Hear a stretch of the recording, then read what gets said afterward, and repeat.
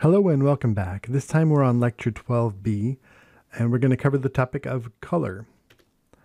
This may sound familiar since we talked about color back in the Photoshop section of the class too, but specific to Illustrator there's a few differences. One that's not different is what we'll review at the first, and that's not just modes but spaces and profiles too. That's similar across the board throughout a wide variety of applications, just color science in general. Swatches, spot colors, and rich black are the main topics that I want to hit you guys with today, so pay attention there and open up Illustrator and definitely follow along. These are concepts that you're going to want to be pretty familiar with, so pay attention and try things out, experiment, and get familiar with the settings and options and locations for these things. So, color models or modes are mathematical systems for creating a whole bunch of other colors from just a few, 3 or 4 different colors. So cyan, magenta, yellow, and black can be combined on a sheet of paper to make blue and fuchsia and turquoise and whatever other color you want to name. You can make a lot of those different things using a combination of just those 4 colors. RGB works the same way. In an 8-bit file, we can make 16.7-ish million different colors from just 3 colors, which is pretty impressive, right? So naming all those colors isn't practical. I'm terrible with names of colors myself. Numbers work a lot better. So assigning numerical values to all those different colors makes it machine readable. So a computer can understand what those colors are and reproduce them. That's the purpose of a color model. A color space is a way of communicating about that color model. So things like Adobe RGB 1998 or sRGB, those are color spaces that allow us to use a color model. Color profiles are specific to a device. So I can actually use a piece of hardware to measure the performance of my monitor's color or to read color patches off a sheet of paper and build a profile. So I can document the performance of a device and the characteristics and behavior of certain types of ink on certain types of paper, for example.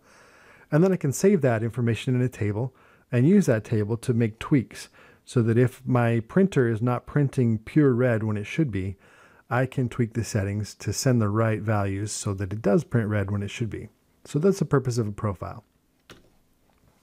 Swatches, moving on, are specific to Illustrator in this regard that, well, in Photoshop you have a photo, for example, with a certain color in every single pixel, and you can modify those colors, yes, but you don't have to choose them all. In Illustrator, you have to choose every single color that goes into your document. That can be a lot, and you find yourself needing to organize that somehow, and the Swatches panel is where you do that. So on the top, that graphic you see is the Swatches panel, and swatches are simply named colors, and gradients and patterns as well, and tints too. Swatches are specific to your document. So what you see in the Swatches panel is going to be what is in your document that you have open at the time. For the most part.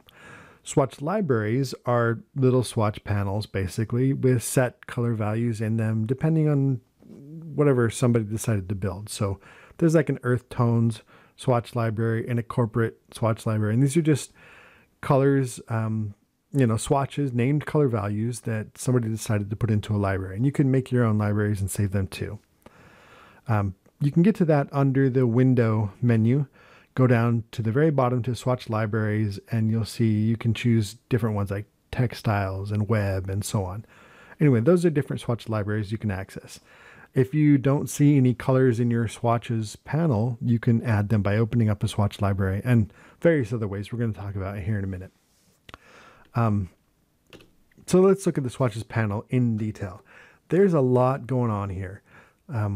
Definitely follow along. Open up Illustrator, play around with these things. I'm just going to go over basically the name and a little bit more of the button or the icon or the graphic, and leave it up to you to do the reading, of course, and try these things out and get familiar with them yourself.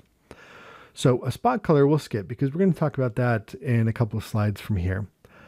Process color is simply a color made using a build of those 3 primaries. So whatever color mode you're in, RGB or CMYK, the process colors are red, green, and blue, or cyan, magenta, yellow, and black, so on and so forth.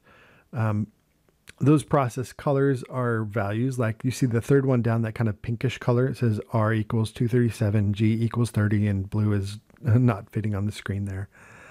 That's a process color.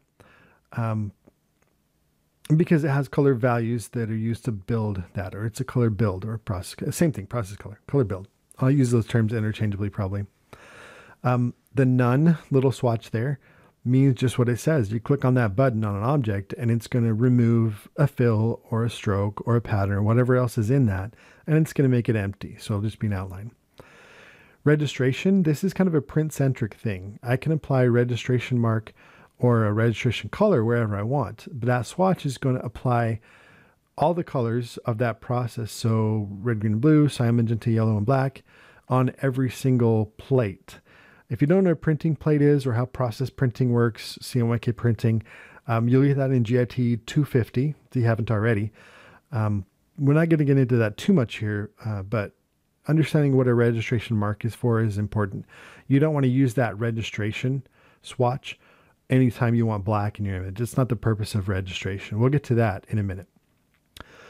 The CMYK and RGB symbols there, E and F respectively, are going to vary depending on whether you are in RGB or CMYK mode for your document. So if you change the document color mode, those symbols will change. So they're just indicators of whether you are in the same mode as the swatch is, if that makes sense. Again, switch to document color mode and you'll see that those symbols change. Those symbols are either there or not there, depending on whether you're in list view or thumbnail view. So over to the top right of the Swatches panel, you see there's kind of a list view icon and a grid view icon. Toggle those back and forth and you'll see what I mean between list and grid view. G, the Swatch library menu. That's how another way you can access besides going into the window menu of the menu bar. You can click on that and access a bunch of different Swatch libraries too. H, I'm not going to go into that too much. I definitely want you to experiment with those. You'll be surprised at the functionality. There's a lot that you can do with the color themes panel. It lets you choose and build color palettes. So dig into that one. That's about all I want to get into it right there. There are videos and tutorials and descriptions that you can look up and read more about it. If you go to color.adobe.com, you should be able to try it out there online too. It is a synchronized thing between your different applications and Creative Cloud account. You can even access this color themes tool in some of the apps like Adobe Capture on your mobile devices. You can take a photograph of something or load a photograph from somewhere else or load a JPEG of a document that you like and basically rip off all the colors out of that in a custom color palette that you can synchronize with all your devices. Kind of handy. The add selected swatches and color groups to my current library. That's a long name for a tiny little button there, but basically I can select a whole bunch of swatches. It's going to add them to a library, a Creative Cloud library. If you're not familiar with libraries, the nice thing about them is that they are synchronized across devices, across applications, and across documents. So the swatches that you see here right now on this panel are specific to the document that I have open when I took that screenshot. They are not going to be there necessarily unless I save them in a library when I create a new blank document. I'm going to have to go through and pick all those swatches all over again, which is tedious. So it's very helpful to save your swatches. So show swatch kind menu, that one should say menu. Sorry about the typo there. But that's just going to let you sort based on spot colors or global colors or whatever kind of swatches you're working with, patterns or tints, so on and so forth. You can make groups, just like in a layers panel in Photoshop or a layers panel in Illustrator for that matter. You can make groups. Name your groups. Be just as organized here as you are everywhere else. It's going to save your bacon. You can have hundreds of different colors in a document or more, and it gets very complex. And so organizing those with layer groups, swatch groups, or color groups, I should say, becomes an important skill to have. New swatch. We'll look on the next slide and look at the new swatch dialog. When you're creating a swatch, you have some settings that you can choose. And then you can obviously delete a swatch by just highlighting it and then clicking the delete or dragging a swatch or a swatch group onto that trash can icon. Okay. So when you create a new swatch, you get this window. It's also the Swatch Options dialog. So if you want to create a new swatch, or you can double click on a swatch name, or go back to this slide. Let's look. And there's, again, that Swatch Options button. K is grayed out right now. You can click on that. It's going to bring up this window. You can name the swatch. By default, it's going to be named with the process colors for whatever mode you're in. In RGB, the name is going to be R equals and whatever level of red there is, and green and blue and so on. If I'm in CMYK, it's going to give the CMYK percentages for whatever color build that I chose. So dropping down that list for color mode, you'll see that there's indexed and all the other different grayscale and whatever color modes you want to pick from. The two big ones that we're really concerned with here in this class are RGB and CMYK. RGB is for digital displays, emissive color. CMYK obviously is for print, where you're using ink on a substrate. So choosing that is going to be important because it's going to affect how colors reproduce. If I'm working on a CMYK document, I want my colors to be in CMYK mode so that I get accurate representations when I'm applying those colors. So be aware of that. Under color type, you have the option for process color, but I can drop that down and I can also choose spot color. We're going to get in more detail on what a spot color is on the next slide, but just so you know, this is one place where you can choose to set it as a spot color. Global color, this one's very useful actually. So global color allows you to, I'm trying to think of a good way to make an analogy here, but it's kind of like a smart object in Photoshop. It's a linked object. So if I update one instance of that color, it's going to update all the instances of that color. So let's say I have a design and I'm using a global color for a design element on a poster.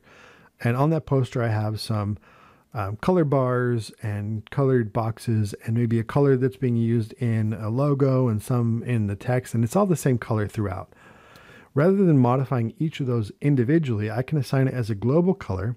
And when I update one instance of that, it's going to update all the instances of that color. Hopefully that makes sense to you. I want you guys to try this out. Open up a document, add some text or an object, make a square or whatever you want to do. Add a color to it, and then go in and make that swatch a global swatch. Duplicate that object as many times as you want, and as long as it's still the same global color, you can double click on that swatch and change the color here in that new swatch window, and you'll see that it's going to update and change it in all the other instances of that color usage. Okay, spot colors. This is good to know. This is especially handy for printing, not so much for web, unfortunately.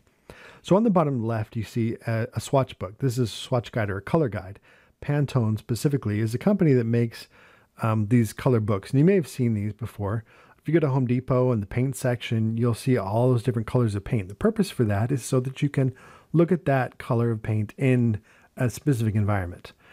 These Pantone matching systems, our PMS system, PMS book, is allowing you to look at a certain color tile and compare that to a printed piece, or choose a color based on appearance under certain lighting or for whatever reason. So you have these values.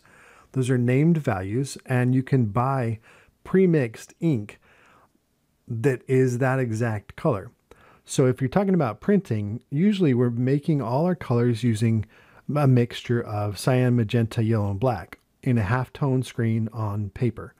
That's a complex process, and getting it to be accurate and reliable and consistent across different types of paper, in different environments, different printing devices, gets complex, and it's not always the most reliable way to get the same color. If you're a brand like Coca-Cola or even ASU, for example, you have maroon and gold. It's important that that maroon and gold look the same on envelopes, letterheads, football jerseys, coffee mugs, mouse pads, whatever it is that's being printed. It needs to have the same exact color. Spot colors is the way that you do that. So rather than fiddling around with cyan, magenta, yellow, and black, you can choose a spot color and order a pre-made canister or carton or whatever type of ink it is that you're using, and it's going to be that exact color without having to worry about halftone patterns and all that kind of stuff. It's also more economical because, again, we're not laying down 4 different colors. We're just laying down one every time we run a sheet. So faster, more economical, more consistent. A lot of benefits to using spot colors. Lastly, rich black. So rich black, as opposed to poor black, is just a build of CMYK colors that gives you more density throughout your blacks than if you would just use black ink. So black ink in and of itself, because of the nature of subtractive color, is going to still reflect some light. And so you're going to end up with gray coming off of your paper. If you were to add some cyan, magenta, and yellow in addition to that full black, it's going to increase the density. It's going to absorb more of the visible spectrum and give you a more pleasing, solid, dense, rich black. So that's important. If you want to try this out sometime, I'm sure you can send something to the print and imaging lab. Those of you that are here local, otherwise you might try this out on your inkjet printer at home. You might even get the same results, depending on how your printer driver works. Sometimes they do it for you. But anyway, it's good to know that you need to use rich black if you want your blacks to look proper when you're printing. Those values, 60, 40, 40, 100, aren't going to be universal. Every print facility or print service provider is going to use different values for that potentially. They're all in that ballpark. Typically, you'll have places that go 60, 50, 50, 100, or 50, 40, 40, whatever it is. But you'll want to consult. Communication is the key. Check with that print service provider or print facility and find out what their values are for rich black, and you'll be good.